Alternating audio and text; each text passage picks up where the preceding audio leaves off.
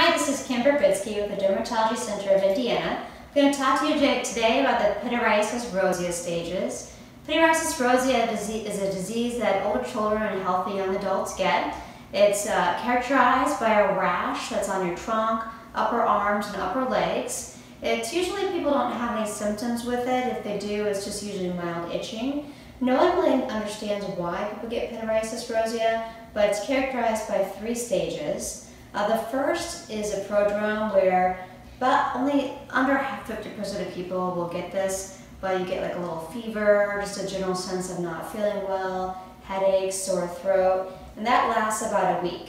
And then the second stage is where the rash begins, and about 50 to 90% of people will get this second stage. And it's where you get a single, larger, red scaling oval lesion, somewhere usually on your trunk, and it grows gradually over a few days. It's usually between 2 and 10 centimeters, and that's called the Herald patch.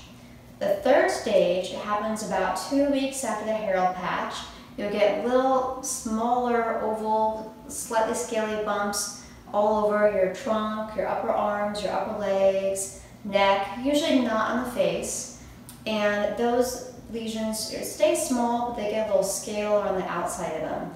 Typically on the back, it looks like a Christmas tree. You'll have these little scaling patches and diagonally downward slanted lines that kind of resembles a fir tree, and a V shape in the front.